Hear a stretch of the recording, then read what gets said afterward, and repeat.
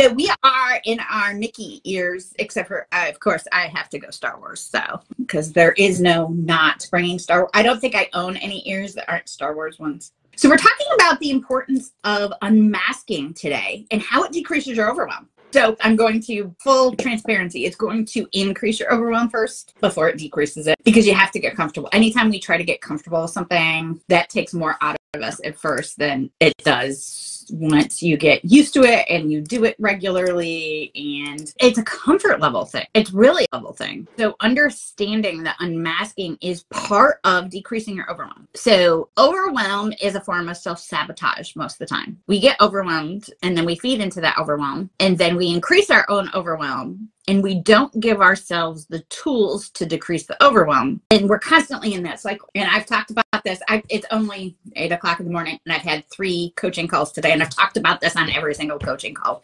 And it fit up with our plan today in our social media. So it was like the perfect combination. How do you decrease your overwhelm, Vida? I already know the answer to this, which is why I'm asking. Okay, so how do I decrease my overwhelm? If I have space, I hula hoop. And I actually have space in my house. Like there's one spot that I'll hula hoop, and my kids will like walk by and everybody just kind of goes around me like it's like this weird flow of traffic thing. If it's nice outside, I'll go outside, which that does multiple things, right? Like getting outside, we changed our location, we get a little sun. If you need to ground yourself, you can touch grass. I do a lot of sensory activities when I'm overwhelmed. Like maybe I'll put my feet in warm water in the bathtub. Like we do a lot of that kind of stuff. So all of these things are also things that you started doing when you unmasked. 100%. So why are we talking about unmasking now? And you will notice that we talk about that a lot around here, because I have learned that the parts of me that were still overwhelmed, too much in the high achieving, overworking, all of those things, unmasking has decreased the need of me doing those things to feel better. Yeah. Unmasking is a huge part of finding who you are, understanding how our bodies, brains, sensory needs work, and feeling better all at the same time. Now, I know that Denise, and I think probably Vida too, and this is a conversation that will make me blush, they do other things to decrease their overwhelm. Denise fully talks about masturbating to decrease her overwhelm. And it helps decrease overwhelm when they are in need of dopamine and need to relax and all of those things. And that is also an important part of unmasking and understanding your needs. And people are going to be like, how is that unmasking? So Vida, I'm going to toss that to you.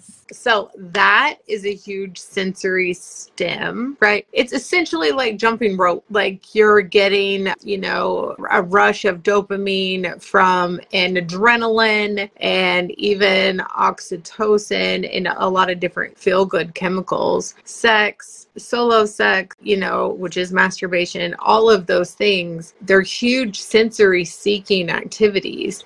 And I talked about this on ADHD Rewired. He asked well, how do those work into like an ADHDer's brain? And I'm like, it's the same as eating a bunch of sugar or going and playing basketball or swimming or all of these sensory seeking things that we do. Some of them just light our brains up more than others. So if you're like a hypersexual neurodivergent person, these can help you. And being able to unmask our sexual needs is huge, because for most of us, like the thought of wearing Disney ears or maybe a weird shirt so people turn around and look at us in public is kind of cringy at times. So being able to sit down with a group of people and talk about your sexual needs, or even talk about them with your partner, that is a huge level of unmasking, because you have to be really vulnerable to talk about that. So unmask isn't just, and that's part of why I brought this up, unmasking isn't just wearing goofy ears, wearing the goofy t-shirt, wearing goofy earrings, wearing goofy makeup, any of those things, play therapy. It isn't just those things. It's understanding and being vulnerable about your needs, whatever those needs are. Wearing the ears and the earrings and the cool t-shirts and the goofy whatever is part of that. And that's absolutely part of that. But the next step is the vulnerability of doing it. And I think, Vida, you've talked about this a couple times on camera Laura? I can't remember. You reach a different level when you're able to unmask by yourself. Yes. And not just in a group. Right. So being able to unmask, it takes a lot of bravery. It takes some audacity. It takes a little bit of rebellion because you're going against what the status quo has conditioned you to do all these years. And so for some of us in our safest space, we can unmask by ourselves, right? A little bit, right? You wear your comfort clothes. You don't feel shamed about it. You drink your comfort drink. Like there's all these things that we have that we know as fairly self-aware people that bring us comfort, whether we're cognizant of doing that or not. So we let our hair down just a tiny bit. We have our comfort show that we watch. Like there's all these different things that we do.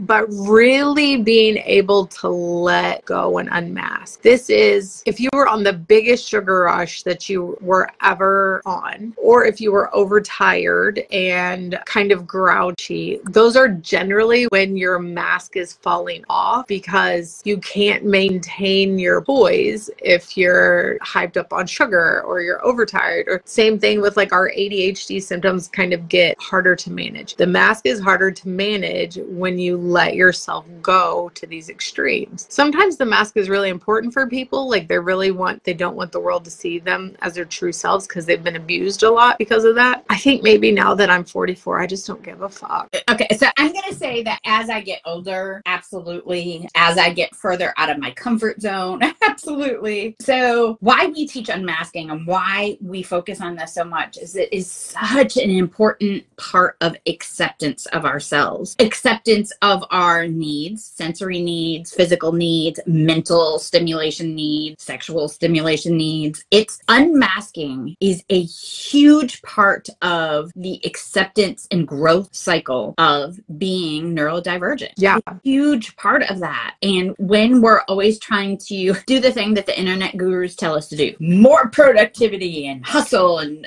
all of those things, when you start learning that you don't have to do that, you can do things your own way, that levels up that acceptance just to that next level even. Well, and then what kind of things are we able to model for our kids too? Like that's one of the things. Like if you're around little kids and you're acting kind of like a little kid, no one's going to say anything because, oh yeah, you're playing because you're with the kids. Like there's a level of acceptance with unmasking with kids. Like if you're a teacher, like I was for a long time, I could be kind of weird and quirky because I was a teacher and I was supposed to make it fun for kids. The irony of that for me is that everybody needs that. You know, there is a time and a place. I'm not going to walk into some corporate board meeting and just be like, blah, blah, blah. There is a time and place. And there are people that see me differently because of my unmasked self versus my masked self. Like when I start talking to people about things, I have had people turn to me and look at me like, wow, you're really smart. And it's like,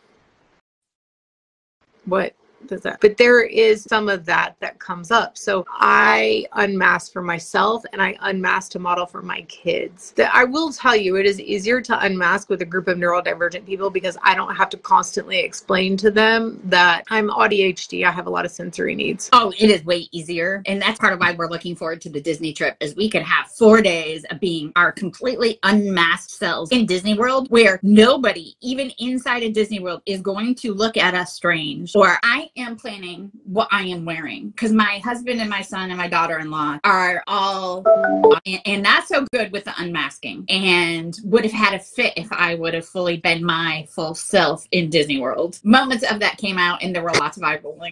So I fully plan on, I'm dressing up as a Star Wars character for when we're in Hollywood Studios and I am going to Disney Bound in Magic Kingdom and I plan on doing it for every single park. I think you should do what makes you feel good because that's part of us modeling it for our clients too, or the people that come on the trip. Because look, if you can't unmask even a little bit at Disney World, we have some different kinds of work to do. Because I have seen people there they cannot help except unmask a little bit because everybody is joyful and everybody is super accepting about stuff.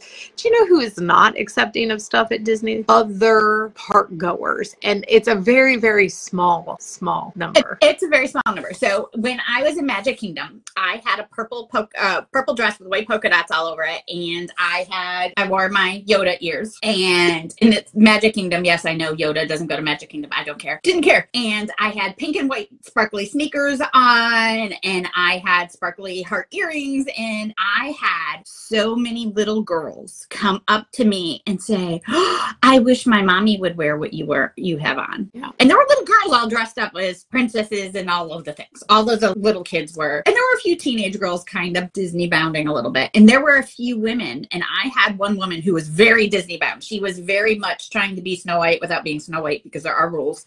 And she was fantastic. And her and I sat and talked for like a half hour. And she's ADHD, and she has ADHD kids, and she wants to teach her kids to have fun with themselves. And she didn't understand what that meant. So we had a whole conversation. I info dumped on her. And now we're friends on Facebook. But we make friends. But she was, even though she didn't know what she was modeling for her children, she was modeling having fun and letting loose and allowing herself to let go. For those of you that don't know, Disney bounding, like you're not allowed as an adult to dress up as a character at park. But because people still like to dress up, there is a way you can get away with it. So you can dress in the colors. Like this girl, she had a yellow top on and a blue skirt on and a red belt on, and she had a Snow White Loungefly backpack. And that was her Disney bounding. And we will actually talk about this more and more as we go closer to the trip. And you guys are going to hear a lot of content around this trip. You guys are going to keep hearing us mention this because the premise of everything that we're teaching is so important. It is so important. There's a reason why we're doing this, because it is so important. And we're going to be teaching the skills that we're going to be teaching on the trip. I don't know if we can record them while we're on the trip. We're trying to figure that part out because recording in Disney is a logistical nightmare. But we're going to be teaching these skills that we're going to be teaching on the trip eventually here, with at least in ADHD Upgrade, so that people can get access to them. But all of these skills are such an important part of acceptance and growth with when you are neurodivergent. And I want you guys to hear those stories and understand part of why we teach them and why we teach them. And yes, we get to have fun while doing it too. Yeah, because we're unmasked. Mm-hmm. We get to have fun doing this. Have an amazing day, everyone. I know Coach Vida has a coaching call here in a moment. So you all have an amazing day. I hope that you ask questions. Ask questions about unmasking. Ask questions of how to. Ask questions about how to discover what is overwhelming to you and what your sensory needs are. We are happy to help you discover all of these things and figure it out. We are here to support you with all of this. And for those of you parents out there, those kids are on spring break and you're like, it's totally changed the dynamic in your house for a week. I feel you. Danielle even got a slightly kind of spring break because our kids are there too. Yes, my kids are in my house and somebody may be choked soon. I love them, but I really want to choke them. So anyway, have an amazing day, everyone, and ask your questions. We're really happy to help you discover what's going to help you unmask. Yeah, bye guys. Bye-bye.